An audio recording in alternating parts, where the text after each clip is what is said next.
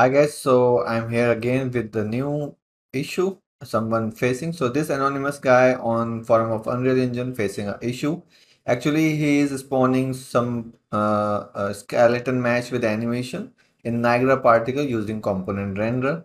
And what issues he's facing first is his ground is not like a flat, it's uneven, it's a landscape. So he want them to align with that ground, and the second thing, he want to offset the animation randomly. So they should not like behave same at the same time. So two things, he has these 2 points. So here's my take on it. This may not be the best way to do this, but this is what comes in my mind first. So let's use animation. So I choose this jump animation. So when I will offset, they will randomly jump and it will be more easy to check. I have already downloaded it. So I will just import it here in the Unreal Engine, and from download, export it time.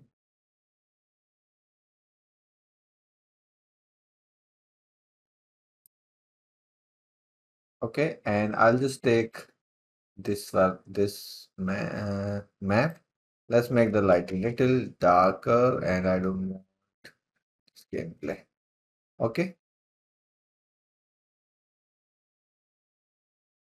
so here's my, let me dock it. Yeah, so here's my animation. If I just drag it here and if I just simulate, I'm not playing, so it will just keep animating. It's loop because loop is stick here. So let's use it in the particle system. Let me save all. Oh, I don't want to save the map, so just save these. So I'll just right click, take a Niagara. I'll just go with this empty and let's call it NS crowd. And in here, I just want to add an emitter. So I will just take the fountain. So we have this fountain. Okay, so what I need, I don't want these modules. And instead of spawn rate, I'll use grid. Spawn and grid. And then fix it. You will have this module. Just move it down. I don't want that on Z, so I'll just make this 0. And I want that to just spawn once and live forever. So now we have these particles, right? And you can just make some offset. So like 100, 100, 100. So there will be some gap. Although you can reduce the particles for now, you can just maybe it's 5 and 5 here. So total 25. Then instead of this, you need something else. Let it be here and add one more render, that is component render. After taking this, you can choose from here component type, skeleton mesh. After this, you need to plug in your skeleton mesh and then animation. So first, I'll just click on this skeleton mesh and just click here. And you can see we have some more particles, but it is only visible here because the limit is 15. I will make it 25, so it will cover all emitters, all particles, sorry. After this, we need animation, so I will just open this, and here we will use this animation. I will just click here, and they are now animating. And now they are animating all together. So let me just save it first and just drag it here. Oops, not this thing, particle. Okay, and when I'll play, they are animating. So first thing, if you want to offset, because you can see if I just put it on 0, they are going under the ground. You can actually, like these are particles, you can do anything with it. You can offset it from here, 20. So they will little up, you can offset it 50. So this is just offsetting all at the same height. You can randomize it. You can randomize it like 0 to 50. So some will be up, some will be down. But if your ground is not like flat and you want to align with that, you can do that. But first, let's do it. I'll do another thing. So I'll just make it 0 and I'll just move it little up.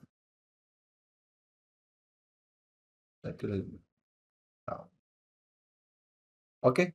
First, let's do some randomness. So they are all facing the same side. So first I will randomize the rotation. So in the skeleton mesh, go down and in the transformation, you can see location is connected with the position and scale is connected with the particle scale, but the rotation is not connected. And you can just rotate here.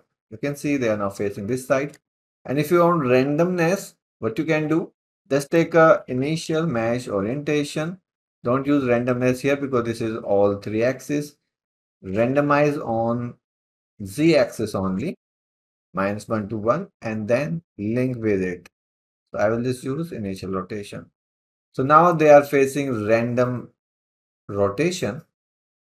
And now we just need to change the animation offset. So if you'll go up and there is a initial position, you can offset, but you cannot link it with anything and you cannot randomize it. So there is another way. See, there is a limited option here, but if you here type play, you will see now you have a play rate option, and now you can make it slow or faster. But if you'll search here global, you will have spelling is mistake. Global, you will have one more option, that is global animation rate, and you can also link it with anything. So, but this will not just offset the animation, it will make the animation faster or slower, but you can use it just to randomize a little bit. So you can make a separate parameter here to link it, but you can link it with anything. So like if I link it with life and see, because the life is random, you can make it even more random. And now see, they are jumping randomly because some are fast, some are slow. So this is the option I just found, but I don't think this is the best way and you can use it, but this is just I found, and maybe it can be useful. Don't make it too random here. You can go to zero point 0.8 and 1.2. So it will be almost the same speed, but still you will get the randomness, right? So I'll just make the 1 and 2 for now. So we got the randomness. Now we need a different ground. For that, just take this first open world map, and here you will have some mountains there. You can see. So I'll just go there quickly. Just make your camera speed a little faster. Not that faster. Now you can make it slow.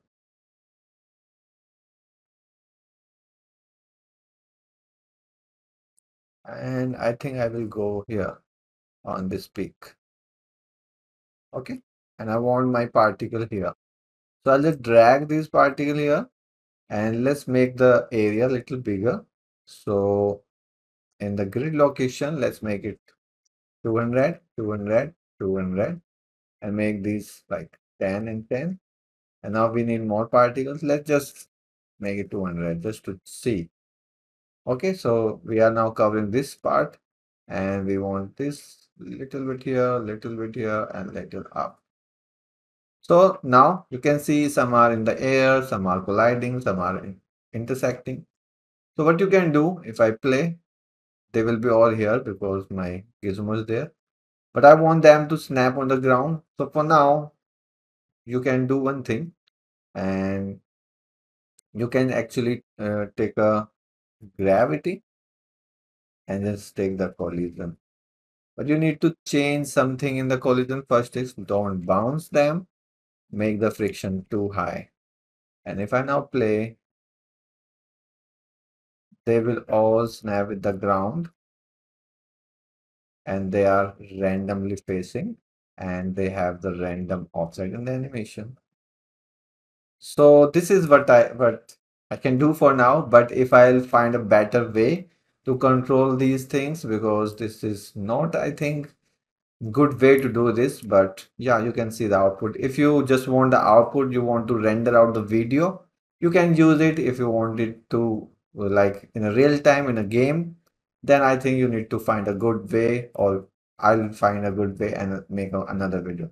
So I hope you liked it. Thanks for watching. Keep learning. Bye bye.